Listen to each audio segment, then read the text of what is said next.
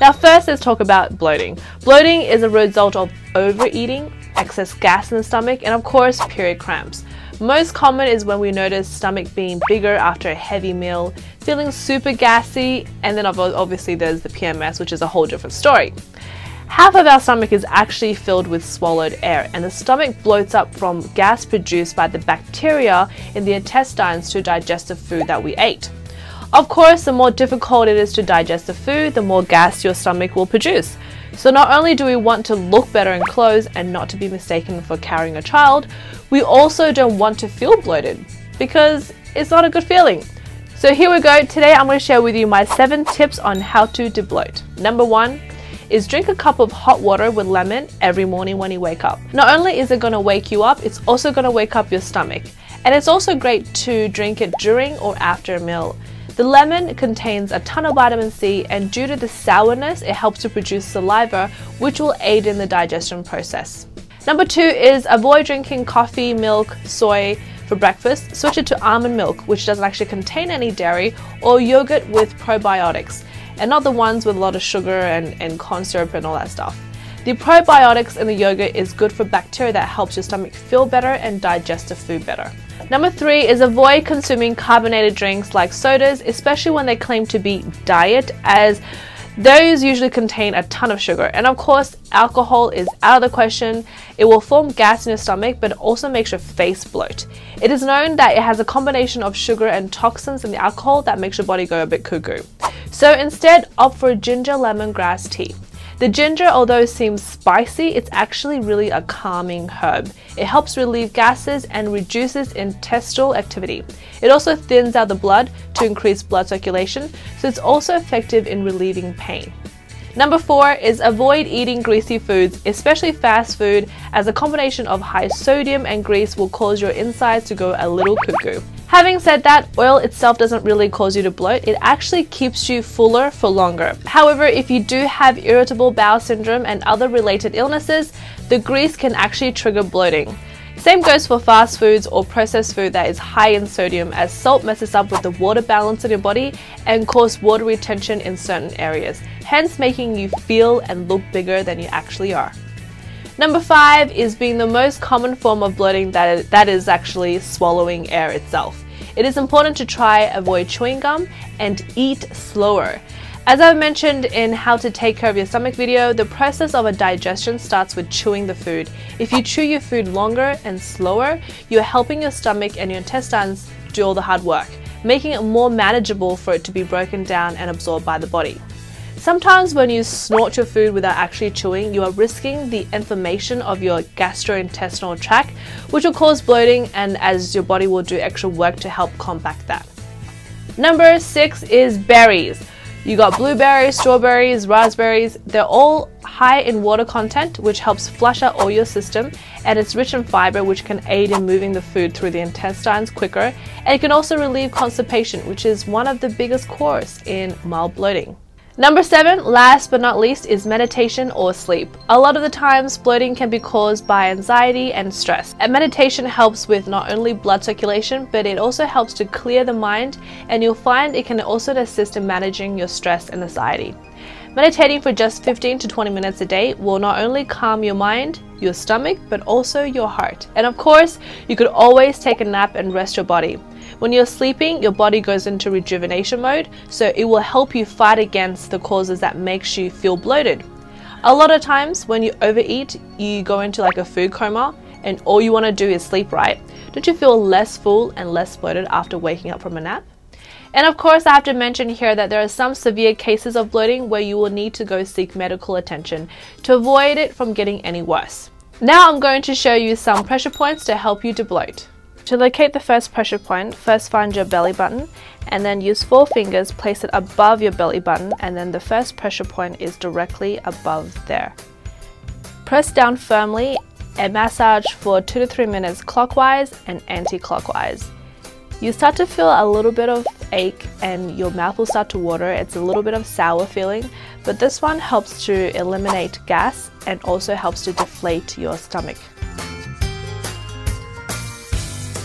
The second pressure point is only 1 finger apart, so find your belly button again and it's just one finger above your belly button is the next pressure point. Also press down firmly and massage 2 to 3 minutes. This one not only helps to eliminate water retention, but at the same time helps with any stomach ache you might have. Now the last pressure point is directly underneath. So if you find your belly button and use 4 fingers, measure directly underneath your belly button and the pressure point is right there.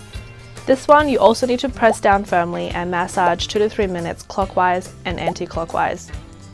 This one will increase the activity of your intestines and help your body to eliminate fat a lot quicker.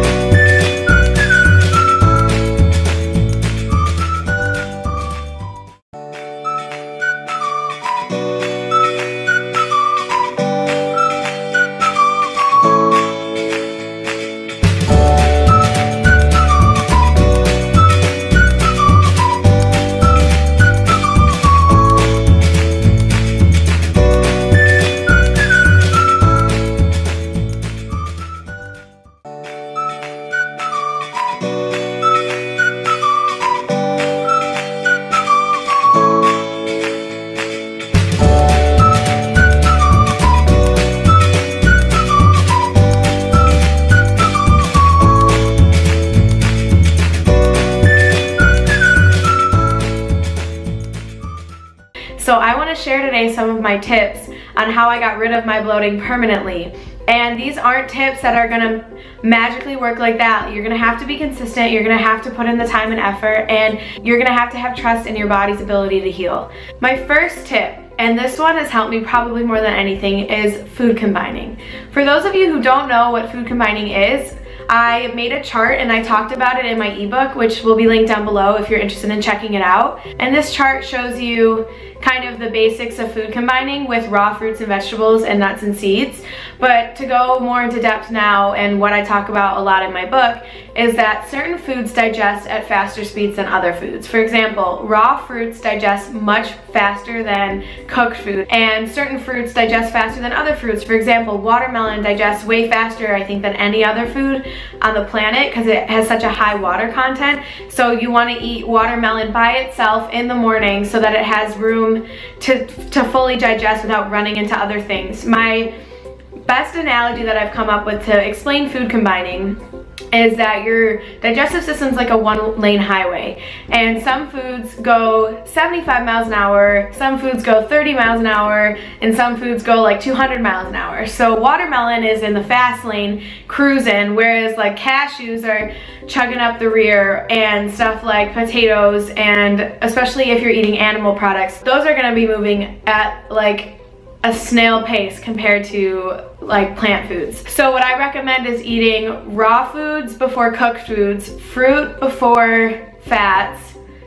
Greens pretty much go well with everything. They're kind of like a sweeper for your digestive system. They kind of just help move everything through. And in my opinion, avoiding all animal products, but if you do eat animal products, make sure to eat them after you're eating your plant foods, especially if they're raw plant foods, because they will definitely get in the way. Animal products have no fiber in them, so they move very slowly. So if you eat like a steak, it's gonna be going about 5 miles an hour on the freeway in your intestines. At steakouts, people eat like a burger and then they have watermelon for dessert. Watermelon's gonna be going like 200 miles an hour. So you have watermelon coming in behind a 5 mile an hour steak, and it's just gonna bump into each other and create gas and bloating and discomfort.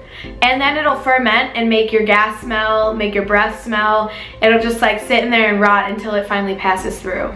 So I definitely recommend checking out my book for food combining. Go back to when I showed you the chart and screenshot it and follow that and see if it helps you. Number 2, eating a high raw vegan diet has been so helpful. That's what ultimately got rid of all of my digestive issues and all of my bloating problems. I honestly now have the best digestion of anybody I know, and that's coming from someone who had Crohn's disease, who was on dozens of prescription drugs since I was a teenager trying to deal with this thing, and now I'm totally all good. And I promise the high raw vegan diet diet, high in fruits, high in vegetables, especially greens, lower in nuts and seeds. Really advocate eating a high raw vegan diet. And this means for me, eating a raw breakfast, a mostly or all raw lunch, and a dinner that is, whether it's cooked or raw, is always on a bed of greens. So it's always gonna be high in water content, high in minerals, and high in fiber. High fiber diets are extremely important, and at first it may make you more bloated, but that's just your body trying to push everything out that's already in there. So you just have to have patience with your body, because it will eventually push everything out, and if you eat consistent high fiber foods, you will reduce your bloating, I promise. And like I said, at first it may get worse before it gets better, but you just have to have faith in this one. I also highly recommend eating a whole foods plant-based diet, meaning eating foods that just have one ingredient. So like blueberries, or like corn, or like chickpeas, or greens, or banana. Like single ingredient foods do really well. Particularly mono meals, which means eating one food until you're completely satisfied, was really helpful in my healing process. So just eating watermelon for breakfast, or just eating bananas for lunch, or something like that was really, really helpful for me. Number 3, having a good morning routine. In order to develop a good morning routine, which was something I never had before, I found this book called The Miracle Morning, and it was